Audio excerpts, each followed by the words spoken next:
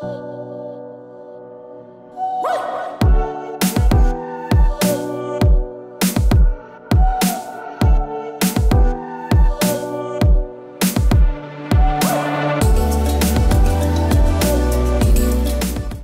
Tony Ndungu founded Nailab, one of Kenya's leading startup incubators, he wasn't looking for handouts, recognition, or fame.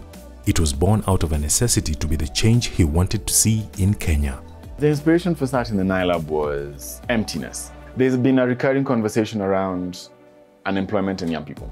And there's always been this thing of waiting for the government to solve the problem or waiting for somebody external to come and fix it. Nailab was born as the first fiber optic cable that landed at the Kenyan coast, opening up the country to the emerging opportunities for the tech world. And that was a fantastic experience when we started. The idea, again, get ICT companies, accelerate them through a business development process, and cough out a company at the end of the day.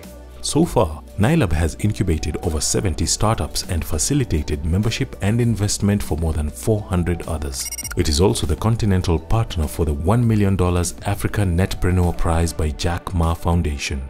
Hubs are really good safe spaces when things are starting out. It's kind of like a nursery school. It's a very good place when kids are going to that level of literacy and numeracy, just trying to learn how to hold biro pens and colors and crayons and color and stuff like that. But then as the ecosystem grows, the hub's responsibilities change. Then it becomes more a place for mentorship, advice, a place for acquisitions from companies that have kind of scaled up, coming back and looking at what the space has.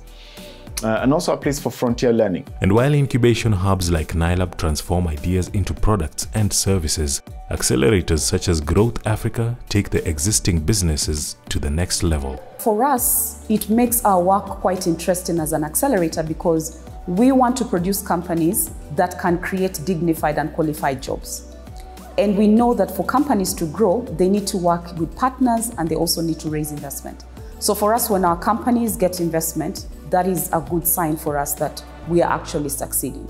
When we see our companies participate with large corporates as well, that is also a success story for us. Growth Africa, headquartered in Nairobi with a presence in Uganda, Zambia, and Ethiopia, takes up entrepreneurs for a 6-month program.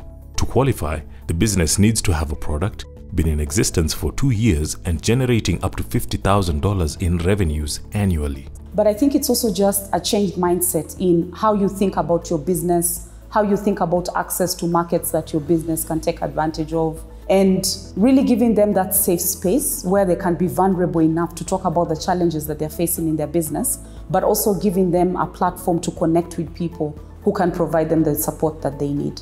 The fertility of technology in Africa has seen a host of successful disruptive startups across the continent in a variety of fields from IT, fintech, agricultural technology to renewable energy.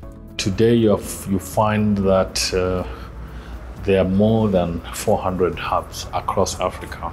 I think they play a key role in the growth of the tech ecosystem in Africa.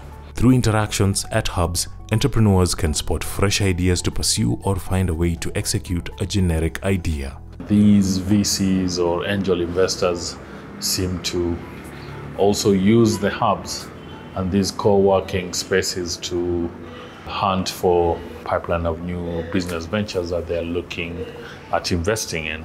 It's one way of actually getting into a place and finding 10, 20, 30 startups that you can start having a conversation with. And with the attention of investors, partners, and funders, and the rest of the global technology industry directed towards Africa, there is opportunity for homegrown businesses to thrive. In an ideal world, every high school and university would need its own hub. And the top 10 jobs in the market right now globally, 7 of them are pure technology jobs. That's where we're going.